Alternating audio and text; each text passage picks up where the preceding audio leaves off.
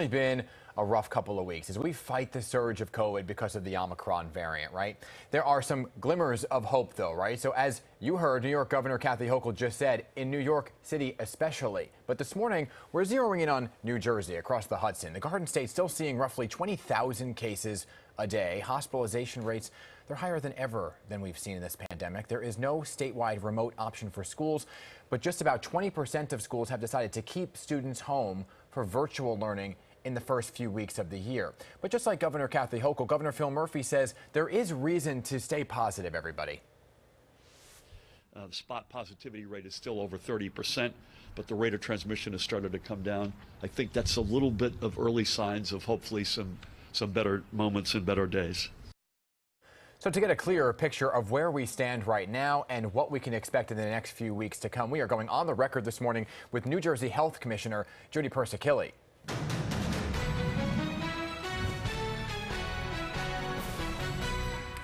And Commissioner is joining me now. So good morning to you, and thanks for being here on Picks on Politics. Good to have you. Good morning. Thank you for having me. So, Commissioner, I want to begin with where the pandemic stands right now in New Jersey, right? We're seeing a slight decline in cases in New York City. That is a good sign. How are things faring in New Jersey? Are we on the other side of that mountain when it comes to the Omicron variant? Well, we're staying very vigilant. We hope we're on the other side of that mountain. Right now, 4 weeks ago, we were seeing 39,000 cases a day. We're down to about 23,000 cases a day, which shows some flattening, some moderating of the cases. But more importantly is our hospitalizations. Yeah. We were over 6,000 hospitalizations on a daily basis.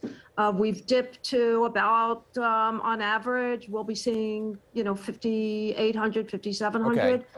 And that's a good sign. Because hospitalizations are really the metric that we look at very carefully. Right, but some of those numbers still remain high to the average person who may hear them, right? So last week, Governor Phil Murphy actually decided to reinstate the public health emergency. So what does the public health emergency status mean? What can a governor do with that? Well, the public health emergency actually gives us regulatory authority to have rapid response to what we're seeing with this changing virus. So if we have to move vaccines around, or maybe some of the new antivirals and the monoclonal antibodies, if we have to change any data usage requirements, making sure that we immediately put up on our website in a transparent manner what the public should see.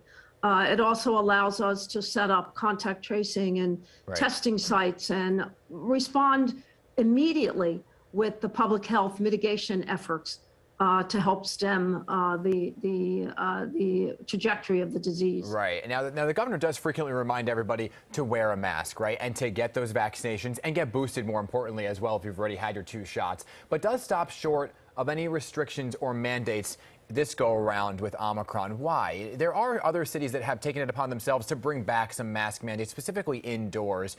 Do you see that as necessary here? Well, right now, we really do believe that moving these decisions closer to the people that are going to have to live with them, maybe for a longer period of time than we realized, is the most important way to go. So as far as masking is concerned, we feel very strongly that masking in school is very important to keep kids in school safely.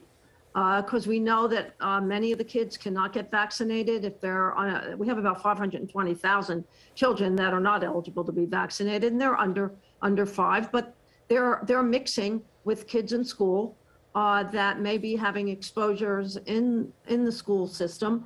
So we really want to keep kids in school, keep those masks on. We do know that masks are effective. Yeah. They are effective in protecting you. And since we're talking about masks, Commissioner, let me stay on that topic for a second, because there are a lot of reminders to wear them. But what kind of masks are you recommending right now, right? We're hearing a lot of back and forth about cloth versus KN95. What do you say? Most importantly, it's a tight-fitting mask. And we do find, in terms of comfort and tight fitting, KN95s are the ones that the public feel the most comfortable with. So the most important thing is to make sure that we have masks for individuals that they feel comfortable with and will wear. The KN95s are comfortable masks. Yeah. They're tight around the face. and under the chin.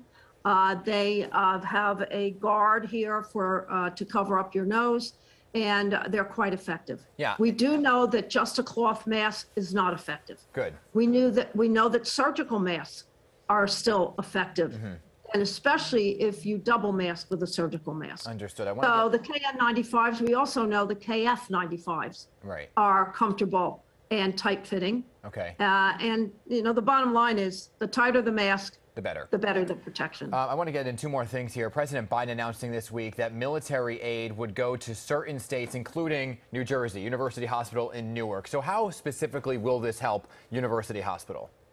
Well, University Hospital in Newark, in a very densely populated, hard-hit municipality, is not only seeing many high levels of individuals in the hospital with COVID, but they're also seeing a significantly high number of their staff out ill. You do know, when you're seeing positivity rates of 30%, that 30% of your own workforce may be sick at any one given time. So the combination of that calls for them to get additional help. The help that they're getting will not only be some clinical expertise that will be able to move to the bedside, but also to help with all the support services, to triage patients, to support patients in their day-to-day activities in the hospital. Really important. And I only have a minute left here, Commissioner. This is a huge topic for so many parents and teachers. 20% of New Jersey schools are remote right now. You said 520,000 kids not eligible to get vaccinated. Many schools not doing the remote option. Why not? If so many kids are not vaccinated right now, why not push for a more remote option right now until the surge declines? We're learning every day about this virus. And if we don't learn lessons about what it's been like, then shame on us. And the one thing we learned is that kids need to be in school. Yep.